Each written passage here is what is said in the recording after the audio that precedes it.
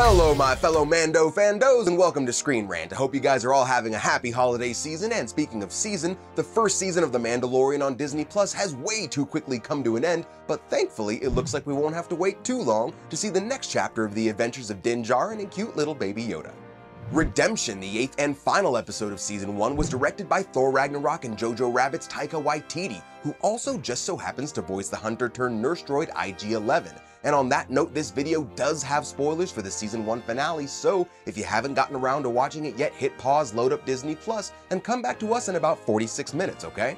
Chapter 8 sees Din, Cara Dune, and Greef Karga face off against Moff Gideon, the former Imperial governor that ordered the hunt for Baby Yoda. In the end, thanks to IG-11's fiery sacrifice, both Din and the child were able to escape Navarro, but no good show ends without a good cliffhanger, and the finale left us with some big questions waiting to be answered when the show returns next fall. So with that, I'm Greg Elliott, and here are some of the biggest Star Wars questions that we're expecting Season 2 of The Mandalorian to answer. Okay, so first up, right about the time you were thinking, hey, what happened to Moff Gideon after his TIE fighter crashed? We see him cut his way out of the thing with a mysterious-looking black-bladed lightsaber, which is aptly named the Darksaber.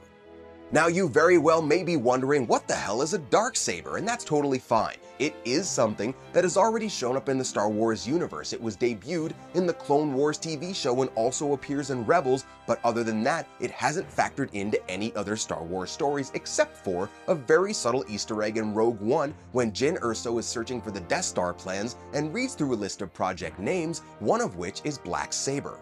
The Darksaber is an ancient weapon that ties into The Mandalorian more than you might realize. It has significant importance to the people of Mandalore as it was the saber of the first ever Mandalorian Jedi Tar Vizsla. It was passed down through the generations, eventually coming to be held by Pre Vizsla, the leader of the Death Watch and House Vizsla during the Clone Wars, before he was ultimately killed by Darth Maul, who then took up the blade.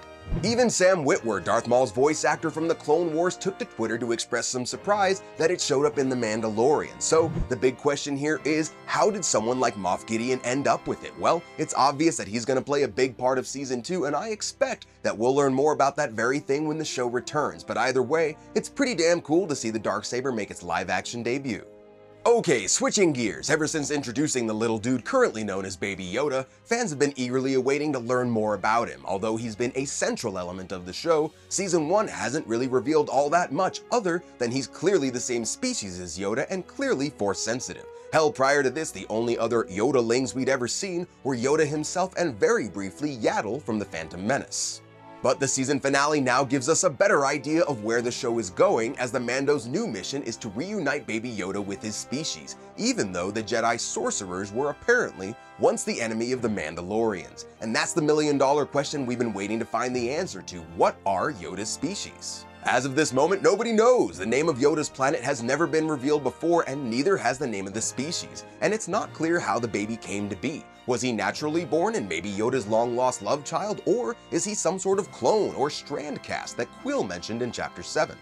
There's no guarantee that Season 2 even answers this question at all. They could save that for the last few seasons or even the last few episodes of the show, but I think it's safe to say that we'll at least learn something about Baby Yoda's people and planet at some point in Season 2. And you know that we'll be here to keep you in the loop, so keep coming back to Screen Rant for all your Mandalorian info. I'm Greg Elliott, and I've spoken.